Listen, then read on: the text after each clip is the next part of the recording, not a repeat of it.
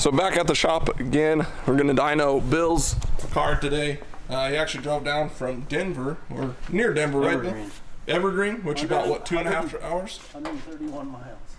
So he drove down 131 miles. He drives this car on race week, drag week, and everything in between. Do you even own a truck and trailer to like haul the car on? So he doesn't even own a truck and trailer to hold it. I didn't think so. I think we talked about this before. So anywhere this car goes, it gets driven to while pulling that trailer outside. So it's a stick car, and we'll talk to him a little bit more about the combo in it, but he's gonna make some changes. He's actually draining out the E85 right now. Gonna put C16 in it. He's making the change over on the fuels this year, so it's a little bit easier for him to just drive on pump gas, and C16 is pretty good fuel too. You don't have as many issues running C16 as like trying to find E at tracks or on the road or any of that type of stuff, so it kind of simplifies the process when you got a street car. But he has this little setup here where you can prime the, I guess, regulator, right? Is that what you're tapping off of? It's just a quick disconnect on the turn line. And then you pump out the E. Hit the pump and this pump gas. And throw some, you have pump gas in it right now? Yeah. So you've been driving on pump. Yeah. And now we're gonna go 91. C16 and get away from the E stuff. So what's the kind of the combo on it? So it's a twin turbo small block Ford. Oh yeah, full Ford. 427. Yep. And you've done multiple drag, or have you done drag week? I did 2 drag weeks, but with a different motor. I had a Cleveland motor. Okay. Just naturally aspirated. But the car's been on many road trips, and yeah, I've owned it almost 30 years. Yeah, that's awesome though. Yeah. And super clean car, super nice, and always tinkering with it though, right? Always making changes, adjustments. You put a new fuel pump in it and stuff too, so refining it. Yep. That's I think where we're at now is just refining the combination. So actually, our buddy Brent from up in Denver as well, or I call it Denver because it's all up that way. North. Yeah, it's north Denver. Of here. Yeah. It's far north of this, but he'll be down to tune it. So just gonna run the dyno for these guys, let them dial the car back in, and get everything the way they want it. I can't tell if that's the sound of the fuel or the sound of my wallet. Yeah, this C16 is not for the faint of heart as far as pricing. It's really good fuel. It runs so nice, and you can put a lot of timing in it. It's good on detonation for being a regular fuel, but it is not cheap stuff, that's for sure. 14 bucks a gallon? Yeah. So like this one container of 5 gallons is like 90 bucks. And that can vary a little bit, but I mean, I guess they cut you a little bit better deal if you buy, what, 30 or 55 gallons of it at a time, but whew, it's a pricey day right there.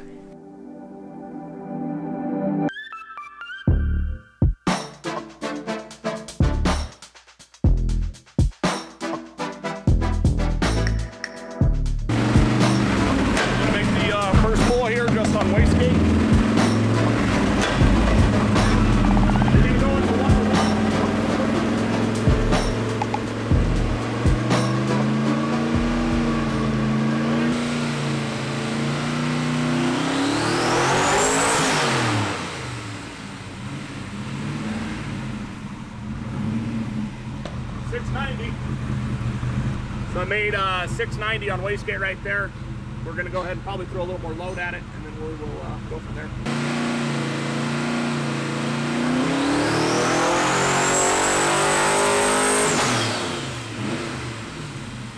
So today is just a dyno rental. Bill wanted to rent the dyno, brought down Brent's that tuned the car before, and that's what we're here doing. I'm just operating the dyno for him. Kind of a nice part of having it is that I can just come in, let people use it and operate it, and yeah, so learning different things. This is going to definitely be the car, well, it already has when it made 800. That was the most this dyno's ever seen, so I'm going into a territory where I'm not sure how much load to throw at it, so I'm starting to take notes and remember how much load the car wanted in an approximate amount of horsepower, a turbo, stick car, because every car is going to be different with converters and all that. So just learning what load, what cars want what.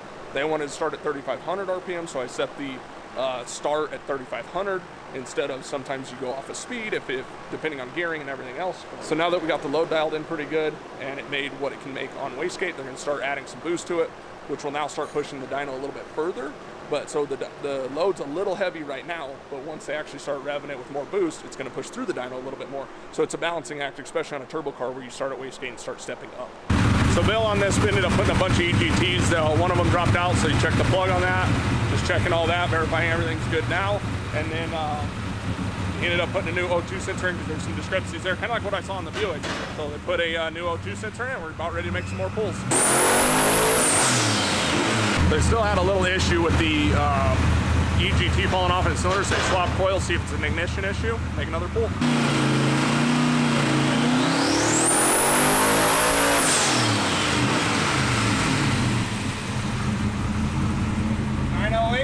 5 and 8 EGT to see if the temperature travels with the cylinder or not. Just trying to figure out if it's an ignition issue or EGT issue.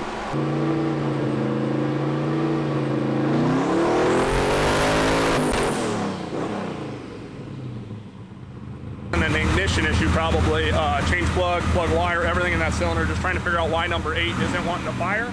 So they turn the boost back down. We'll go ahead and run it there until they get everything figured out, and then if everything works out, we'll turn it back up. So something I'm learning with the computer here is with a turbo car, the more boost you add, you gotta have more load. So if you overshoot the load on the car, it's gonna bog it down.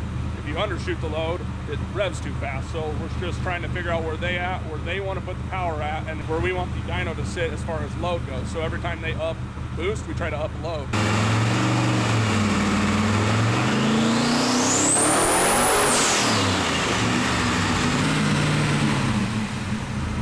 24. So they're going to go ahead and add some load now that they're starting to work up. We'll go ahead and start adding load back to the dyno. And look pretty good though. 16 pounds. 16 pounds. It made 1,024. Yeah. Nice. Awesome. At least that's a whole lot different with one extra plug in it. Well, it's got 8 cylinders instead of 7. Yeah, that helps. It's like in the last video where we were talking about smoothing, how much of a difference it makes, especially on a car like this. You go smoothing of like 4. It knocks it down to 1,093 and 1,033, and if you go smoothing of 3, it says like 1,137 right here. So I guess on NA cars this is pretty consistent, but on like turbo cars you'll see jumps in horsepower. Go with like the middle of the road smoothing at 3, and that's actually where we're at. So 1,090, 1,080, and then 1116, 1179, and 1137.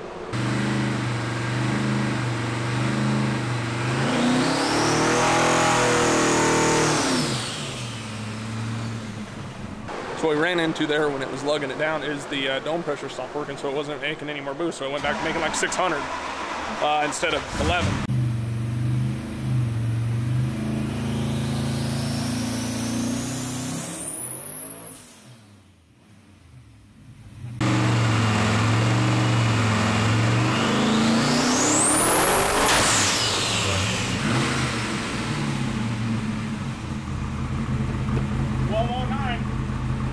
Hey everyone, so I'm gonna go ahead and end this video off here. I really appreciate everybody for watching. Bill's car ended up setting the most horsepower so far on the dyno with 1,209 horsepower, which is pretty crazy.